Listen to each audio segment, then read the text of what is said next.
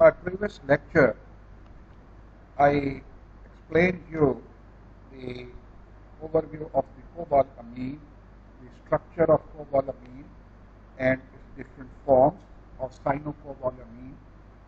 And today I would like to tell you what is the form of distribution of cobalamin in the body.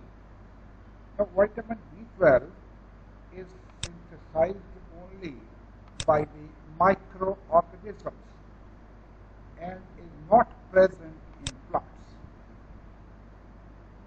Animals obtain the vitamin from their natural bacteria flora or by eating food derived from the other animals. And cobalamin is present in, now these are the sources of it. You see, whenever there is a vitamin and explaining its sources, you have to explain two types of sources. One is the animal source of that vitamin, and second is the plant source of that vitamin, because some vitamins are present in the plants, whereas the other vitamins they are present in the animal source.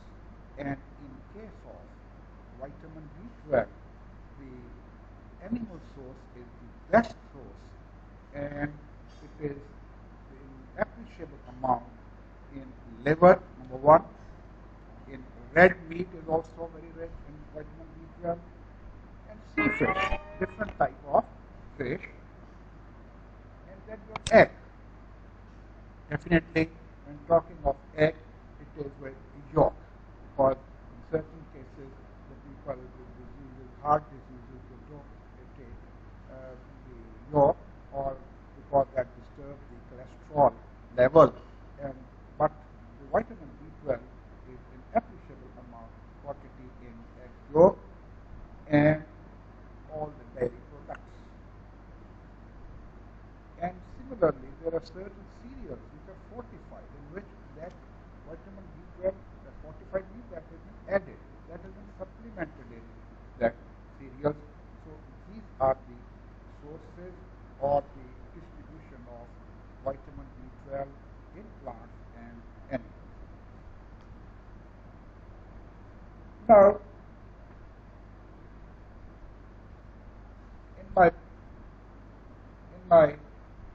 in this diagram, now I'm going to talk about the important point, and that point is the folate trap. That sometimes there is university question regarding folate trap and how this folate trap is there, and what is its significance, what is the reason of this folate trap, and why we call it as a folate trap. If you look in this diagram, in this chart, I have already mentioned in my previous lecture that at number A, that is the homocysteine, there is a conversion of homocysteine into the methionine. You look this reaction carefully. There is N-methyl tetrahydrofolate, and this N-methyl tetrahydrofolate, in the presence of enzymes and vitamin B12, is converted into the methionine. And in this process, tetrahydrofolate, instead of N5-methyl, it is now tetrahydrofolate is there. In the case of deficiency of vitamin B12, this reaction does not proceed. When this reaction will not proceed, the tetrahydrofolate will be, N-methyl tetrahydrofolate will be not converted into tetrahydrofolate, and that tetrahydrofolate which will be accumulated, because the methylated form cannot be converted directly to the form of the tetrahydrofolate. So folate is trapped in the methyl form, which is because not converting, it is accumulated. The levels of other forms decreases. Thus, cobalamin deficiency is one. Now I can say that cobalamin deficiency lead to a deficiency of the type tetrahydrofolate forms, which is needed, important, which is needed in purine synthesis. And if that trap is there, that will be resulting in the symptoms of the megaloblastic anemia. So this is how I repeat now whole this process, that if you look at the diagram A, N-methyl tetrahydrofolate helps the conversion of the homocysteine into the methionine, and the presence of vitamin B12. In case of vitamin B12 deficiency, this will be not happening. N-methyl, that is tetrahydrofolate, will be not converted into the tetrahydrofolate. So that is N-methyl tetrahydrofolate will be accumulated, and when accumulated, that is known as the trap, and this trap is known as the folate trap, and there will be then certain problems that is leading to deficiency of the, that will be affecting the purine forms and resulting in the symptoms of the megaloblastic anemia. This is how the anemia is developing there. Now, going to the clinical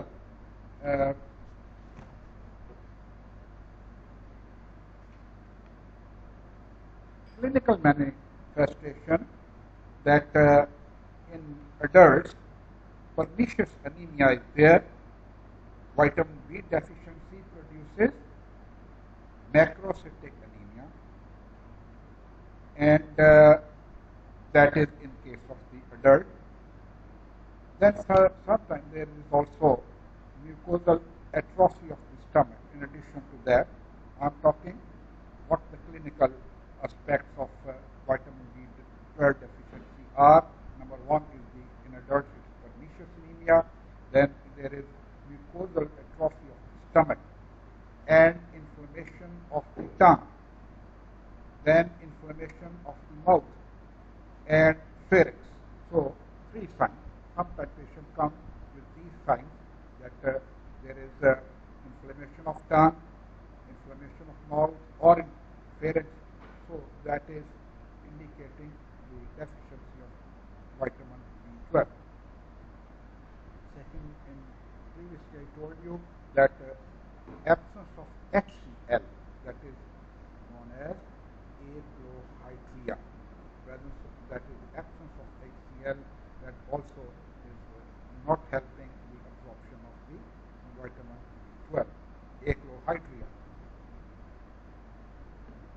And then degenerative changes of posterior and lateral columns of the spinal cord. What will happen? Resulting in the peripheral sensory disturbances, hyperactive reflexes. There will be, due to this, there will be hyperreactive reflexes. There will be ataxia, and paralysis may be there. So these are very dangerous signs of the deficiency of vitamin B12 and the clinical aspects while talking. If we go see the hematological changes, in case of that in the blood picture, that shows that there is the macrocytic type of anemia with megaloblastic erythroblast and are there. Then there is thrombocytopenia is there. These are the changes which are observed in the blood picture. There are other biological changes. Clinical, I'm talking now the clinical aspects of this. That is serum B12 level decreased, urinary when that will decrease, definitely because excretion is not there, though this vitamin is stored in the liver, the excretion, urinary B12 level is decreased, there will be rise in the facial B12 excretion, and then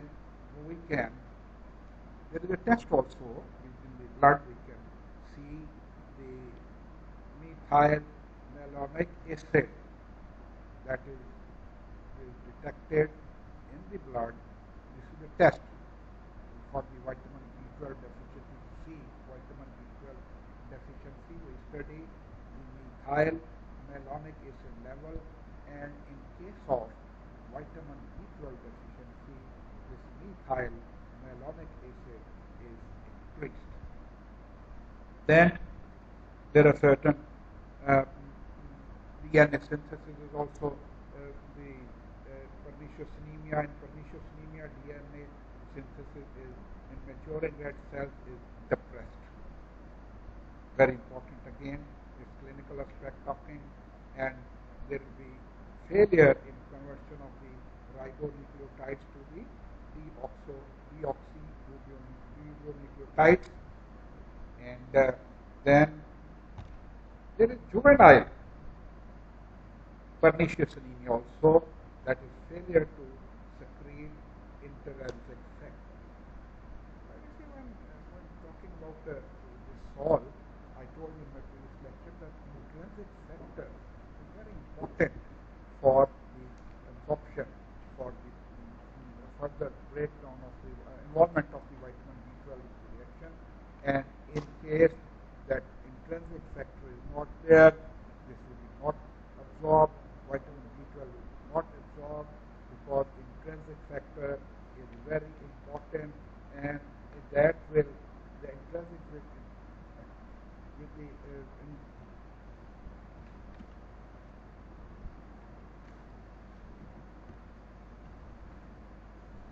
with here, because intrinsic factor you can see here that is being attached with the first it is attached with the protein here, and then while moving further that intrinsic factor in human then moving further, and then that intrinsic factor is released and vitamin is set free to go that is into the blood, and then it is stored in the liver. This is how it is absorbed.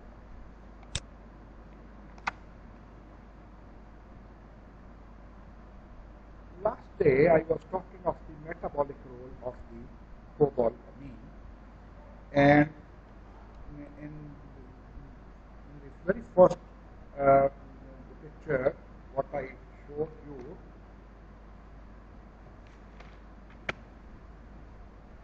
here what I showed you that there is the involvement of vitamin B12 in the metabolism. Last day I gave an exercise to the student asking, and that is university question, asking what is the role of vitamin B12 in the metabolism. And the students they replied, but it was just not in detail the reply I received.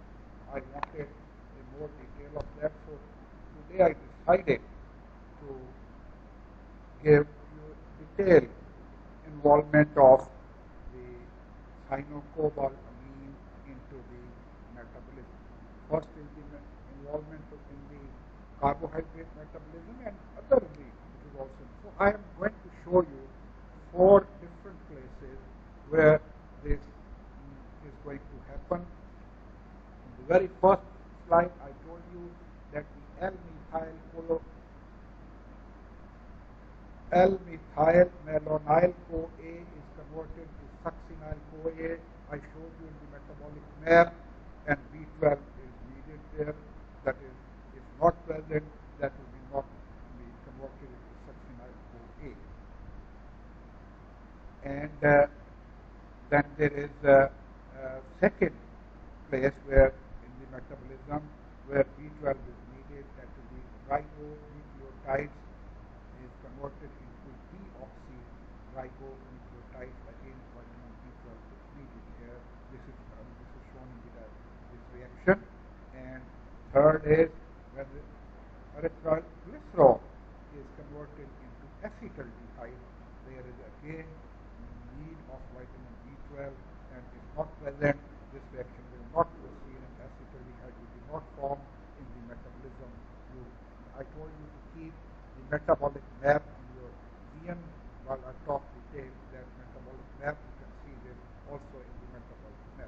And fourth, glutamic acid, when converted into the B-methyl aspartate and then beta-methyl aspartate, further converted into the nazaronic acid, this also needs vitamin B12. So these are the four important reactions I am indicating, I am telling you to go through for the university question, that what is the role of vitamin B12 in metabolism or in carbohydrate. If it is in carbohydrate metabolism, then it is a different answer. If overall it is involved, if where it is needed in vitamin B12 deficiency, what will happen, that is indicated in the slide. And for this purpose, I will suggest you, I mentioned the book, you better go through the Chatterjaea, page 188. It is page 188, it is given, and you can see all these slides there.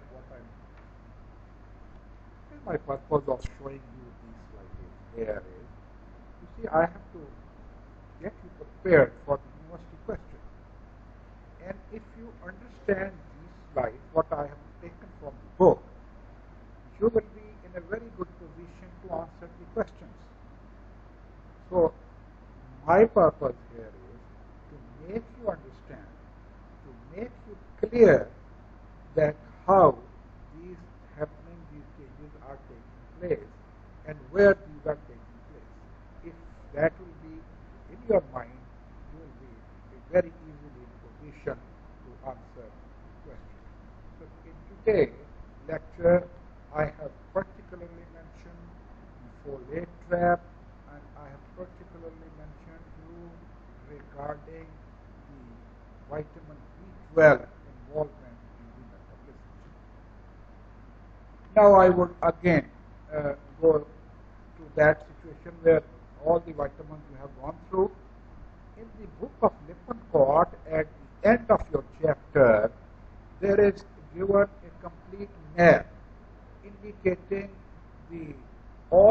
what is needed according to your syllabus, the name of vitamin, its sources, its deficiency disease, mainly what deficiency disease is there, and its clinical aspects are mentioned there.